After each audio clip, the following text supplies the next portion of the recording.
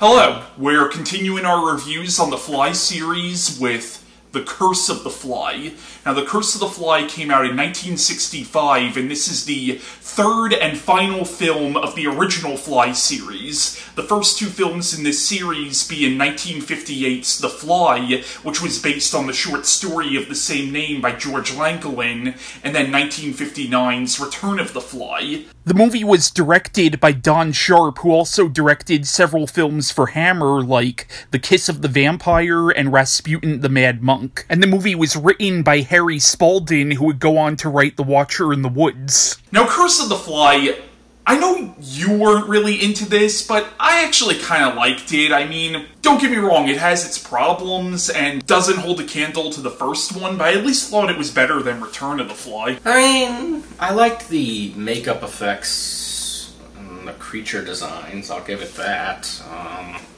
But to me, I just didn't feel very engaging. I mean, I was kind of tired at the time we watched it, so maybe that also had something to do with it, but I just couldn't get into this one. Fair enough. Now, what the plot of The Curse of the Fly is, it begins where a young woman named Patricia escapes from a psychiatric hospital and is later found running down the road by a man named Martin Delambre. And Martin is not really weirded out by the fact that she's running down the road with no clothes on, and she's also not really fazed by this. Now, we as the audience realize it's because she's insane, but he doesn't really realize this yet again, he's not really weirded out by this, but it turns out that Martin has a few secrets of his own. It turns out that he's from a family of scientists who for years have been trying to master teleportation. Martin and Patricia end up falling in love and get married. But as the movie goes on, we as the audience start to realize that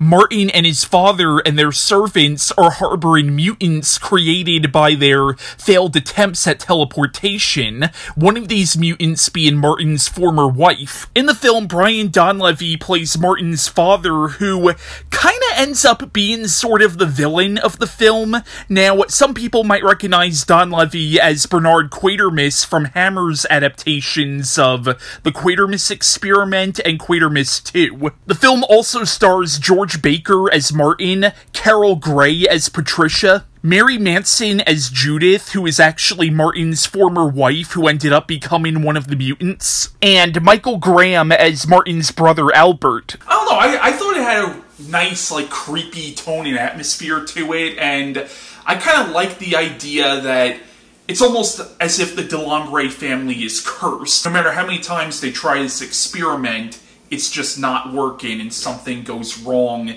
every time. I thought that was actually a really interesting idea. I also thought some of the mutants in the film were pretty creepy, and the idea that one of them was actually the wife of the main scientist in the film. I thought it had some creepy stuff in it. Yeah, I thought it did too. It wasn't enough for me to really enjoy the film too much.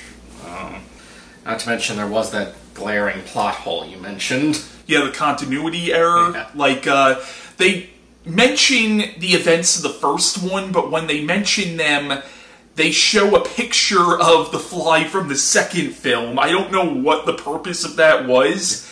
Not to mention, okay, so in the movie you have Brian Donlevy's character, who's supposed to be the son of Andre Delambre from the first movie, but he's not Philippe, though. He's not Philippe from the first movie. Yeah. It's like a different character, so what was this, some brother we never saw? Like, what the fuck? Yeah, not only that, but when you brought up the picture of the Fly from Return of the Fly, it's like, when in that movie did anyone have a chance to snap a picture of that horrific creature? I mean, come on. It's like, did they even think about it when...